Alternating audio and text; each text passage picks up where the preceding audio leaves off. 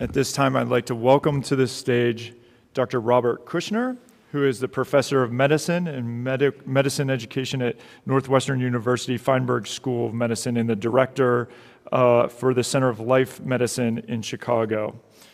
After finishing his residency in internal medicine at Northwestern University, he went on to complete a postgraduate fellowship in clinical nutrition and earned a master's degree in clinical nutrition and nutritional biology from the University of Chicago.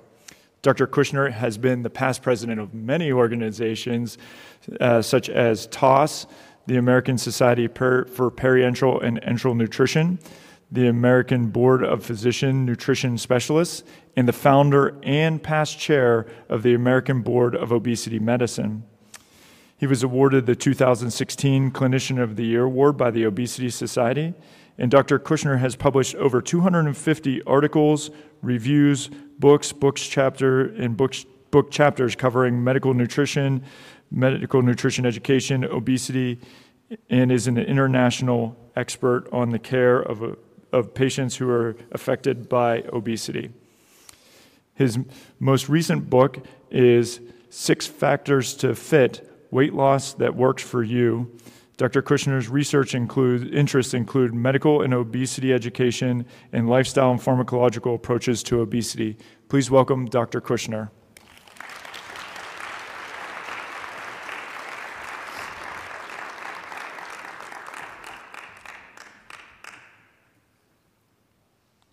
Can you bring up the next slide? The keypad is not working now. There we go.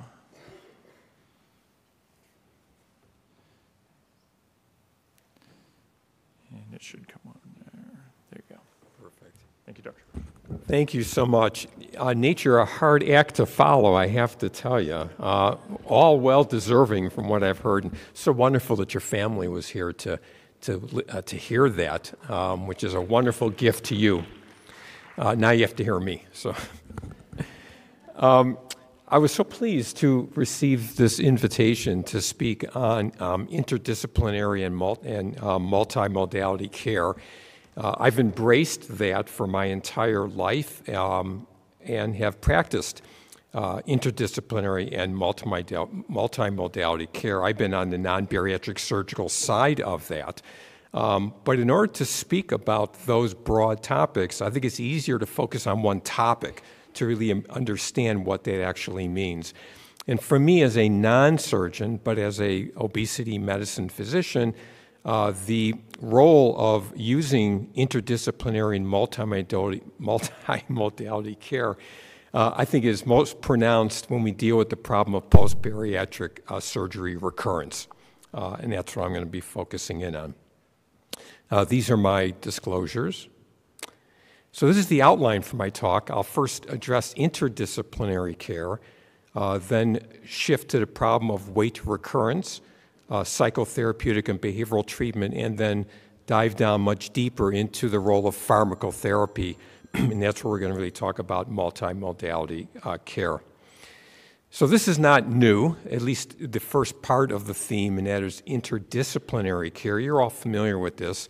It goes back to the original statement in 1991, and I put in bold the key passages, multidisciplinary team with access to medical, surgical, psychiatric, and nutritional expertise. And of course, your whole integrated care group is really founded on that. And so that's not new. And also the team working in a clinical setting with adequate support from all aspects of perioperative management and assessment.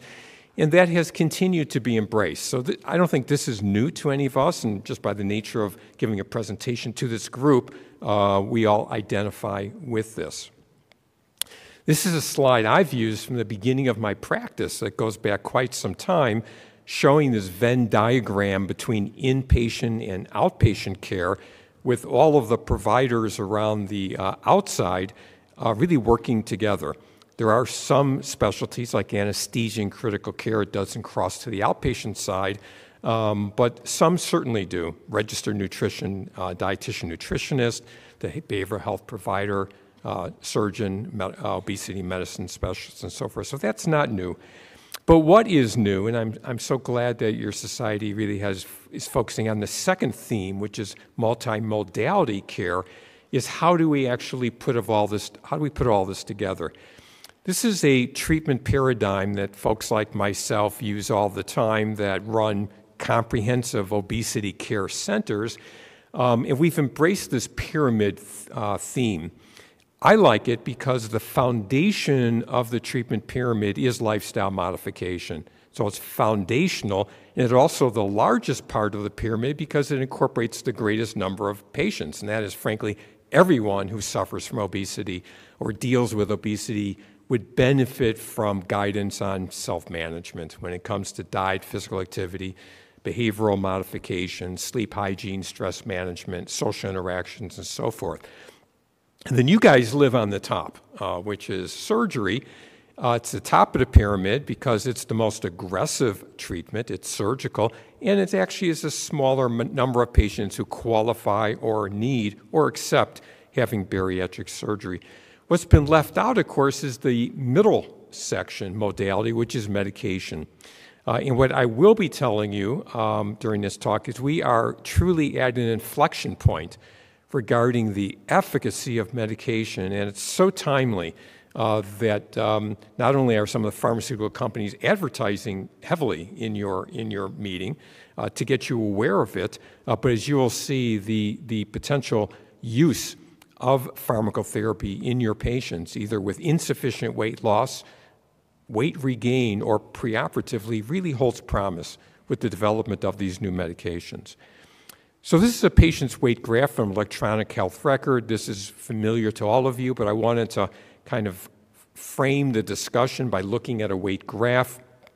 This is one of my patients who, at the time of operation, her weight was 262 pounds. She natored at 160 pounds and ended up at 198 pounds several years later. So a 39% weight loss with a Roux-en-Y gastric bypass. With the weight regain, or weight recurrence, she had a 25% weight loss.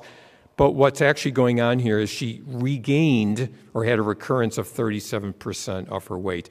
And it's that recurrence where I think pharmacotherapy, at least regarding my talk, plays a significant role. So let me talk about the problem of weight recurrence. It's not new to you, but let me frame it from my perspective as a non-surgeon. This is data from 2004, quite old, 20 years ago, but I could assure you that if I put all of the lifestyle programs over the past 20 years, it would not change much, probably the shape of this curve. This happens to look at non-surgical weight loss outcomes from behavioral treatments from 1990 to 2000. Now, they may change a little bit later because now the programs are longer, we understand obesity is a chronic disease and so forth, but what it shows is that the weight regain over 2 years from these programs was 31%. So we see this all the time in lifestyle management. If these individuals were followed up further, the weight recurrence would go up and up. So over 5 years, you probably regained or had a recurrence of probably 80% rather than 30%. If we look at the surgical literature, you're all familiar with SOS. It's one of the first studies that I think made obesity, individuals aware of obesity surgery in a general sense in the United States as well as globally. And if you look at, although the numbers are small, but if you look at the weight regain or recurrence from those that have gastric bypass, it's 34% from nadir. It's remarkably the same percentage from lifestyle management. And if you look at a larger data population, I believe Dave Arterburn is your keynote speaker tomorrow, and this is his data from Annals of Internal Medicine 2018, and he had a PCORI grant, which looks at health records of a large population, in this case 44,000, and I just calculated the weight regain or recurrence from surgical gastric sleeve and Roux-en-Y, and it's less than what I said, but it's pretty much across the board. Now, I want to emphasize, of course, that averages mask individual variability, and I'll get to that point in a minute. So I'm looking at averages now. That doesn't speak that everyone regains weight. I'm looking at population data right now. But it is not only occurs in lifestyle management, which is where I began my career, but also has now been seen quite a bit in bariatric surgery, more so than I envisioned when I got involved in this field as a supportive member, and probably more than you thought of, depending on how long ago you got into this field, but it really has become quite significant. And regarding the last data regarding averages, I'm looking at labs 2, where the median weight regain in this large observational study was 25%, with a range of 14 to 39% weight regain. So it's pretty well documented.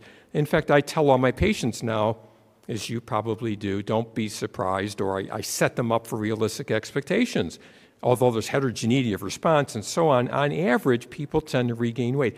And of course, our field is not based on making you thin or having how much weight you can lose, right? Health, to me, weight is a health metric, but it's the regain and the impact on health that we're really paying attention to, and that's shown in the figure towards the right, because associated with the weight regain or weight recurrence is a recurrence of hypertension, diabetes, sleep apnea, and a worsening of quality of life. So that's what really gets our attention, is that the health quality is being impaired associated with the weight regain or weight recurrence, and that's where the focus is. Now, I said momentarily that averages mask individual variability, and this is just one study that I did actually with Tim Cooper for his 4th-year medical school project at Northwestern, and I had him look at our database. So this was his project, published quite some time ago now, which we looked at only 300 individuals. But the reason I'm showing this is that we used a bar graph to actually look at the cohorts of weight regain rather than averages. And we saw over 7 years after gastric bypass, the average weight regain was 23%, very similar to the literature that I've been showing you. But using bar graphs, you can see that nearly half the individuals regained less than 20% of the weight, and what brings the average to 23% is that splay going all the way towards the right. So clearly we have to look at individuals, and there's a lot of modeling going on, as you know, to try to anticipate within 3 to 6 months what trajectory are our patients going to be on so that we can act so much sooner. Equally important, if not more important, is what's the patient's experience, right? And we're learning so much now, either through the OAC and so forth, that having a patient's voice is so important rather than just showing data. And this is a method that I've used for quite some time now, which is to ask patients to chart their weight and life events, and it's like taking a detailed, personalized, autobiographical history of someone. And if you look at those types of patterns, I have so many of these patterns from all my patients after all these years. I just pulled out examples of those that had bariatric surgery just to show you that the ebbs and flows and the gains and regains of weight from surgery really aren't that much different from my interventions. Here you see someone, this is themselves, they talked about the life events in their weight. So it says they were single, they lost weight, they developed pregnancy, they gained weight, they had divorce, they gained and lost weight probably. And then you see weight loss surgery is really kind of within there, followed by weight regain again. And it's all these life events that have an effect. Here's another one who hit peak weight, had gastric bypass, only to go on to have other life events, child number 1, child number 2. So if you talk about why do patients experience weight recurrence, in part, if you ask them, it's not my metabolism so much as having adaptation and my pouch is bigger. It's these life events that they are experiencing. Here's just 2 more. Someone had bariatric surgery, then they end up retiring and they caused weight regain. And patient number 4 who had lap surgery and then regaining weight again. So hearing their stories or having them graph it is so important. More recently, a qualitative project was published looking at thematic analysis of 16 individuals, asking them what was going on regarding your weight recurrence. Towards the left, the first theme was loss of control and focus. Really, they're not giving voice to the graphs I just showed you. The challenges of everyday life, physical and mental health, emotional distress, as well as change in appetite. Towards the right, they're asking, what were the benefits and what are the important things in having bariatric surgery. And the major theme was reducing the burden of weight management. Also having social support, self-care remained important, and also, I guess, knowing the lasting benefits of surgery. Even though there was a weight recurrence, they still weighed much less than when they started. So how have our therapeutic, what are our therapeutic targets, knowing this kind of data? A very nice review was fairly recently published. It's a scoping review, again, used thematic structure, try to understand what are the factors that lead to weight regain. Well, you see the first one, which is your second column, dietary non-adherence, behavioral and psychological issues, lack of support and physical inactivity. For me, these are the same as a non-surgical patient. They're no different. And if you look towards the right, they go down a little bit deeper. Higher calorie intake, increased carbs and alcohol, diet-related behaviors, psychological factors, anxiety, depression, poor follow-up, and low, moderate to vigorous physical activity. Again, these are no different whether you had surgery or not. And that's probably why, up until now, and including tomorrow, our major focus is on psycho-behavioral social treatments, because it really kind of deals with these issues. As far as what specific targets we're seeing in treatment, the Labs 2 trial looked at weight change in 3 years, a huge number of variables. You can't read them, but all those variables are there. And it was interesting that 3 behaviors explained 16% of the variability in the 3-year percent weight change. Weekly self-weighing, we talk about that all the time. Stop eating when feeling full, we talk about that all the time. Stop eating continuously during the day, we talk about that all the time. So those are the targets we've been using historically to treat that. And just one more lab study, Labs 2 study. This was looking at characteristics of weight recurrence after 6.6 years. Again, all those numbers in parentheses are the number of variables under those domains. That's a whole lot of variables from this huge data set. And what they found are, again, greater sedentary time, eating more fast food, eating when full, eating continuously. It's the same themes that keep coming up again and again. And those have been the targets for what we've been doing so far to try to combat or mitigate the weight recurrence. So how do we deal with a patient who presents with the weight recurrence? This is my world. You may have different structures. This is how my brain operates.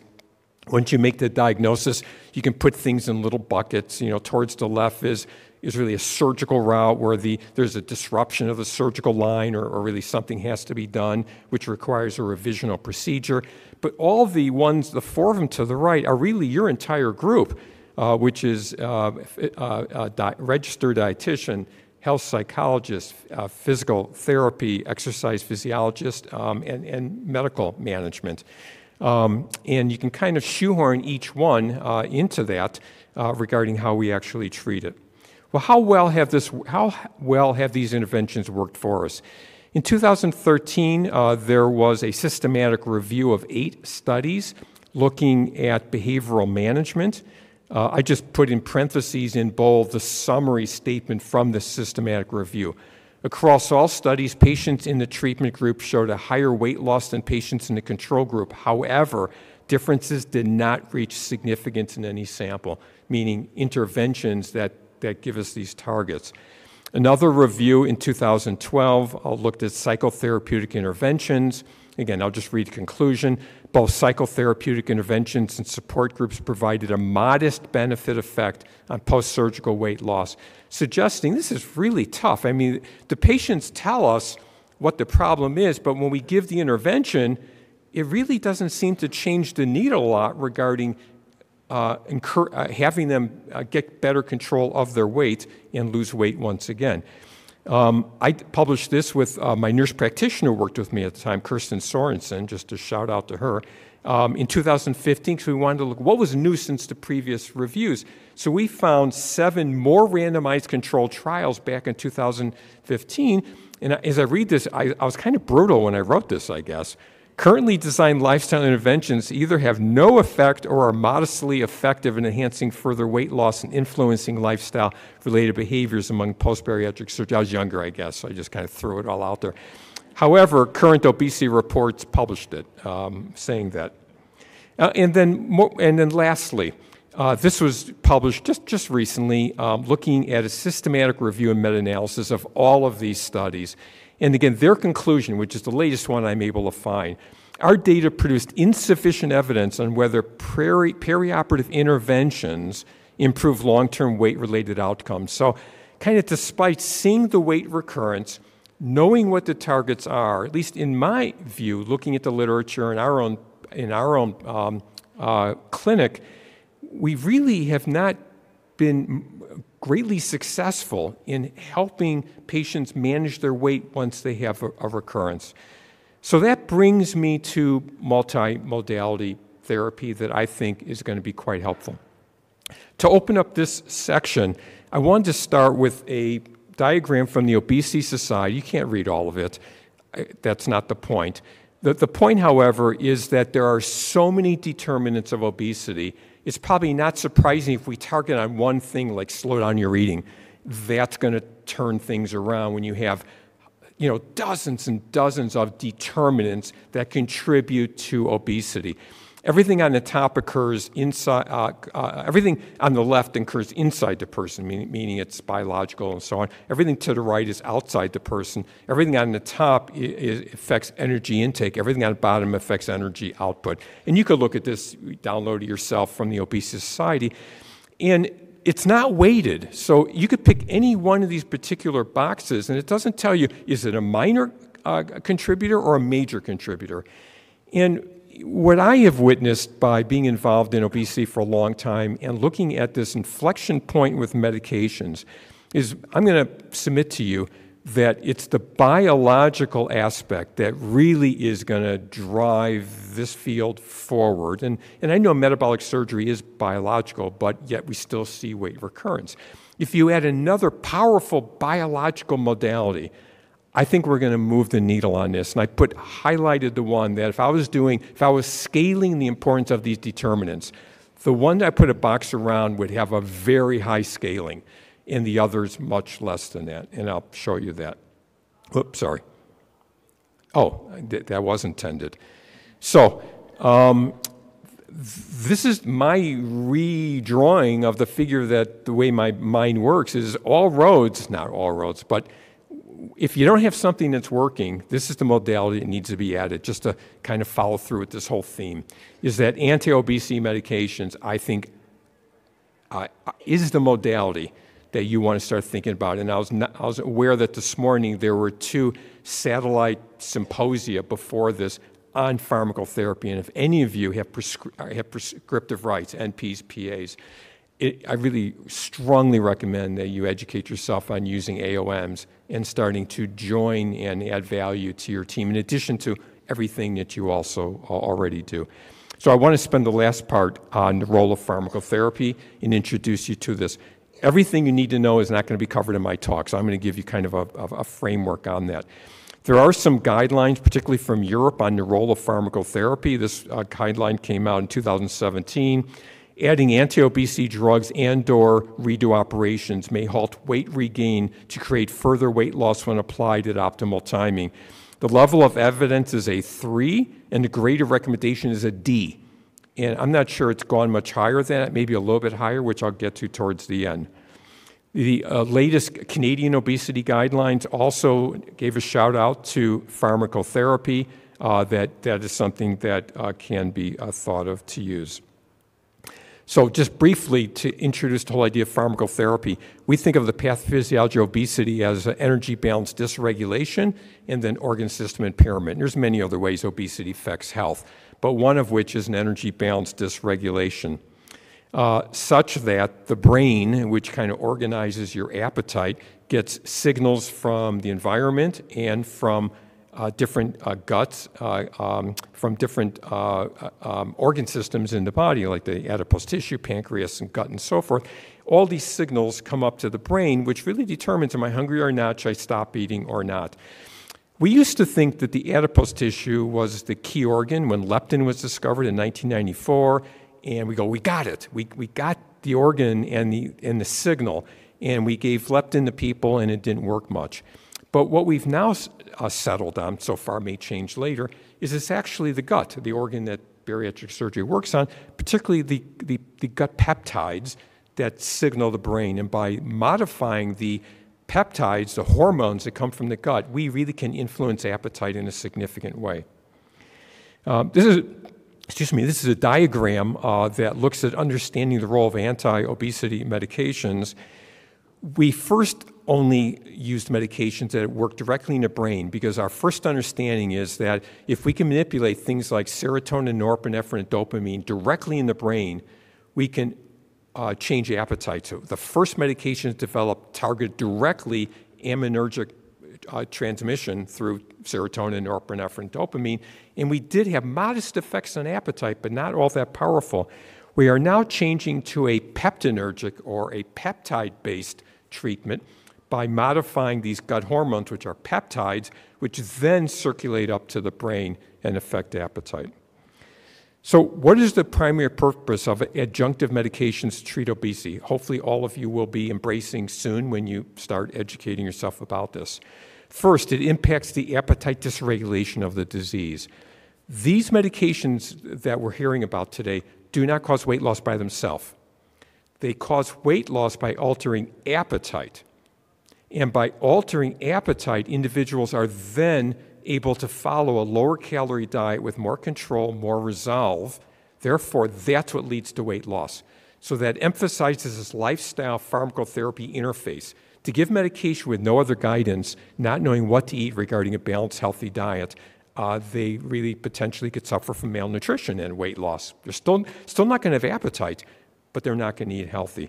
And by doing that, weight loss then improves health. So that's what these medications do. These are the medications currently on the market in the United States. They're not all available around the country. The first medications, like phentermine and phentermine topiramate, naltrexone, bupropion, work directly in the brain. I was mentioning that, serotonin, norepinephrine, dopamine, and so on, approved from 1959 all the way to 2014.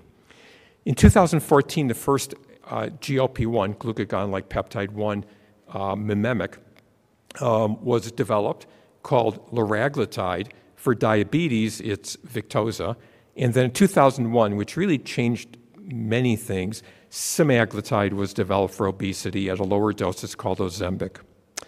So these are the drugs when they're approved. And under the effect, and I just want to highlight this again, all the drugs except orlistat work by appetite regulation. That is the target that these drugs work on. They don't contour body, they don't increase metabolism, they don't burn fat directly. They all work through altering appetite.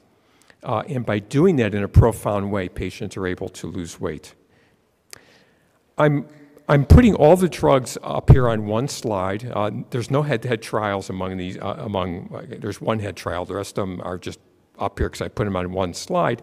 And what you see in the darker columns is the amount of weight loss that individuals lose in a one-year prospective randomized controlled trial on the drug versus those on placebo. And what you could see is that most of these, not all, but most of these drugs at least reach close to a 10%, a little less than 10% weight loss threshold, which actually can be helpful, some or less. But in 2001, when semaglutide was commercially released, what you see is the average weight loss really took off.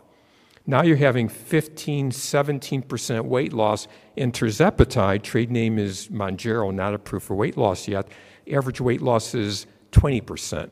So I put a dotted line there because those of us in my field, medical weight loss, really think we're on this inflection point, a completely different trajectory regarding the direction of obesity care, and we call them second-generation medications, in part because the effectiveness is two times or more than 2 times effective than these drugs that worked only in the brain, and also because now we have a delivery of a once-a-week self-administered shot that is very comfortable for patients.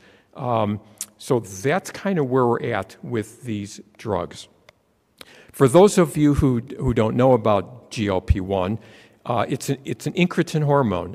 If you have patients with diabetes, They're often on drugs like that, and it's known mostly to enhance glucose-stimulated insulin secretion. Also slows gastric stumping and gastric emptying. That's very important for you, right? If you have a patient on a GLP-1 receptor agonist, likely is they're going to have reduced gastric emptying, so that's important for preoperative care and things like that.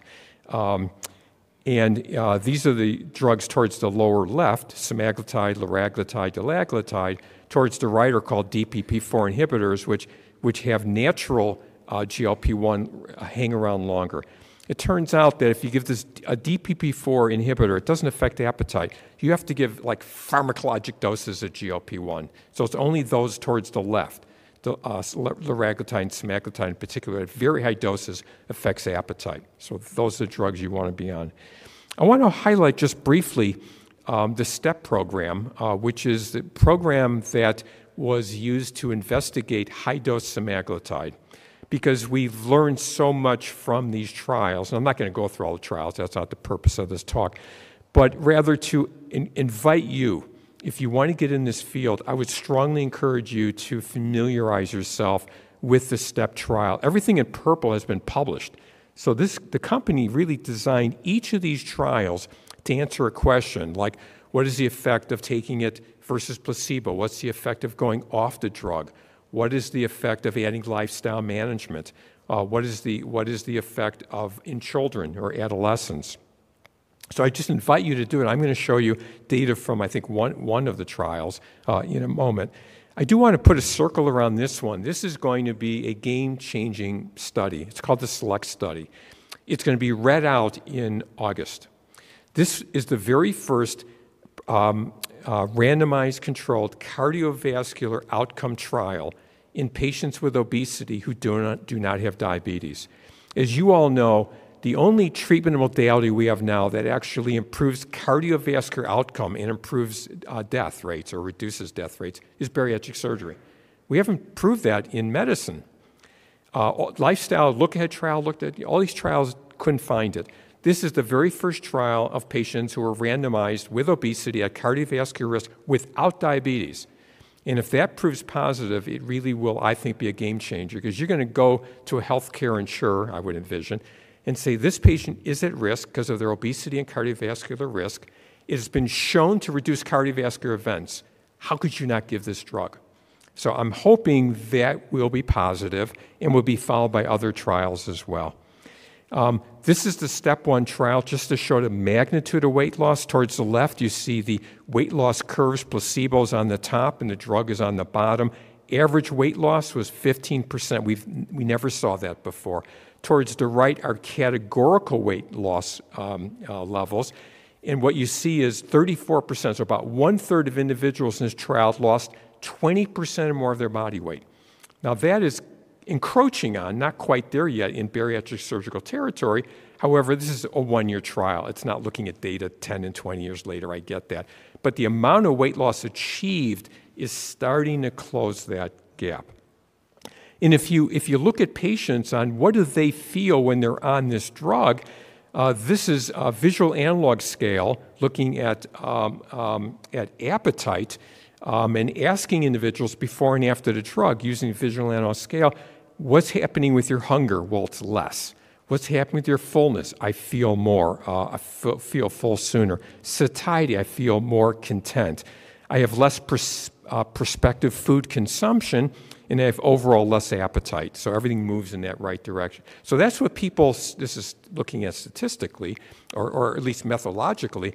When I ask a patient when they're on a drug, what do they tell me? They tell me something like, I'm less hungry, I'm more content between meals, I'm full sooner, I have less thoughts of food, and I have less cravings. That is a home run. I mean, patients say, where has this drug been, because that's how they actually feel. So the drug works by changing appetite, and it's the appetite that causes a reduction in food intake, and that's how they lose weight, just so that's very, very clear.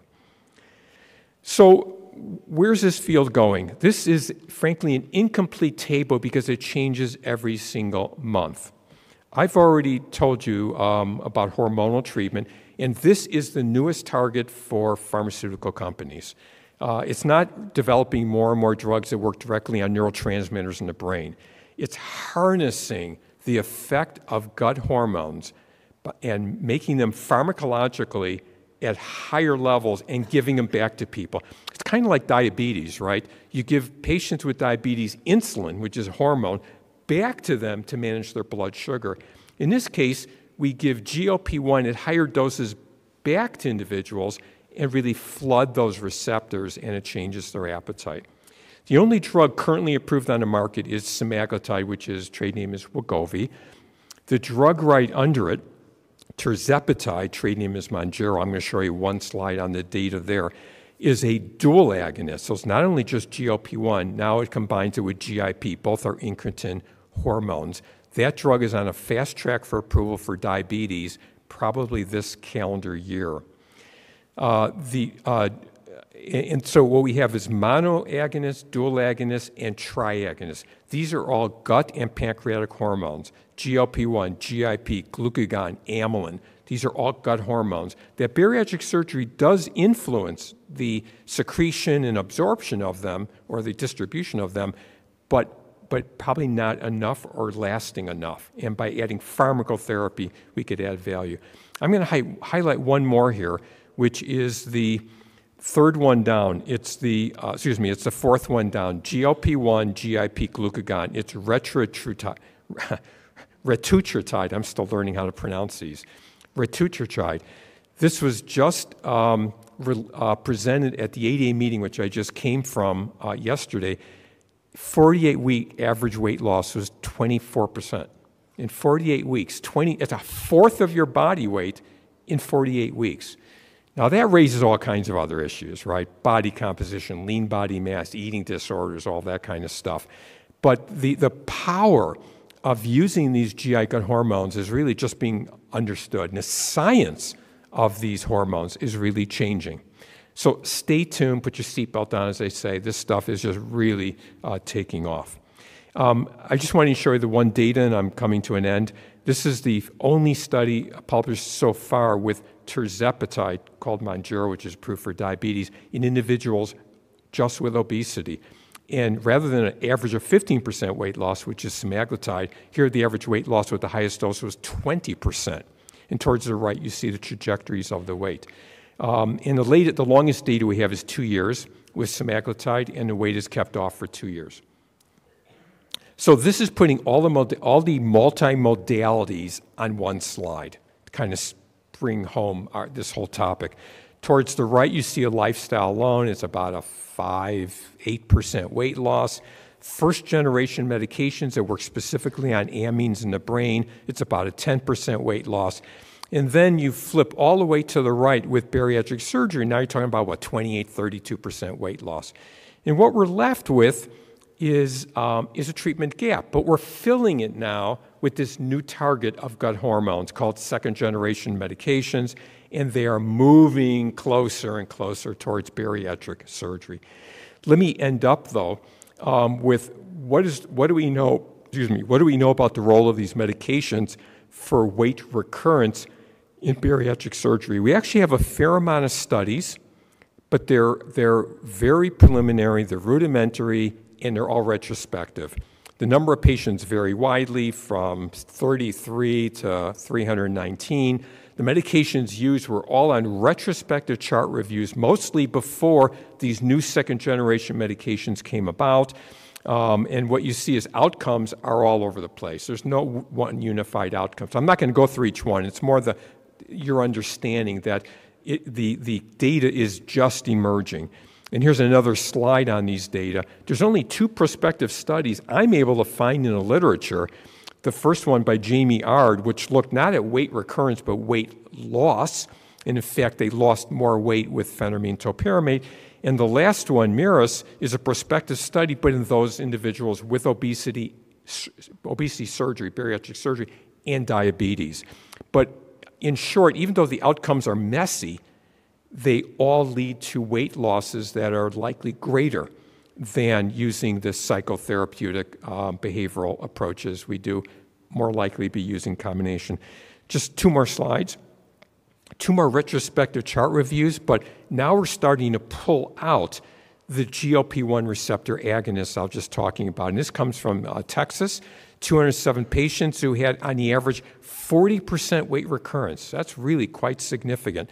And they then retrospectively looked at how did these individuals do at 3, 6, 9, and 12 months, those that were on just intensive lifestyle modification, a non-GLP-1 receptor agonist, or a GLP-1 receptor agonist and lifestyle management. And you could see that it's really those that are on the GLP-1 receptor agonist that lost most amount of body weight. And after a year, they were losing almost, 9, 10% of their body weight.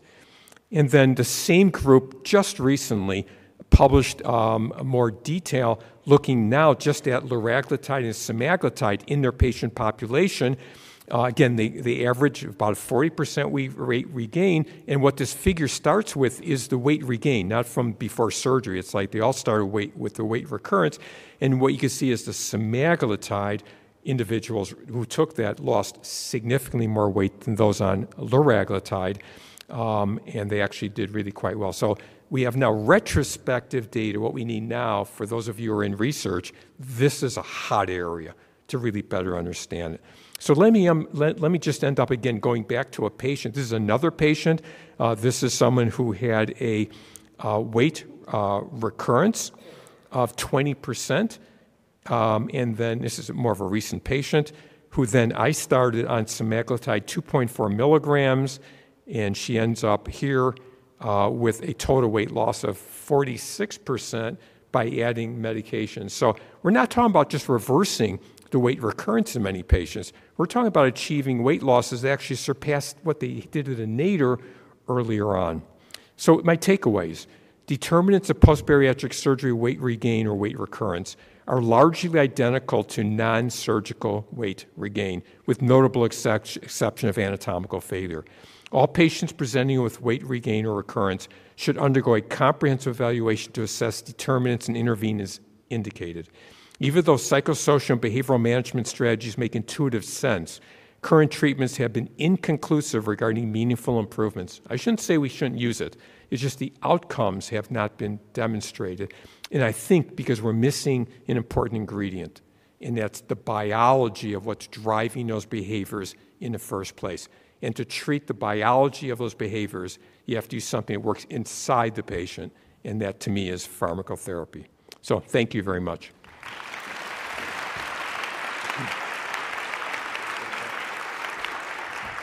Thank you, Dr. Kushner, for this enlightening discussion. And I think the synergistic effect of metabolic bariatric surgery and pharmacotherapy is definitely the future of many treatment modalities. I have this plaque for you in appreciation from the ASMBS. Thank you. Thank you.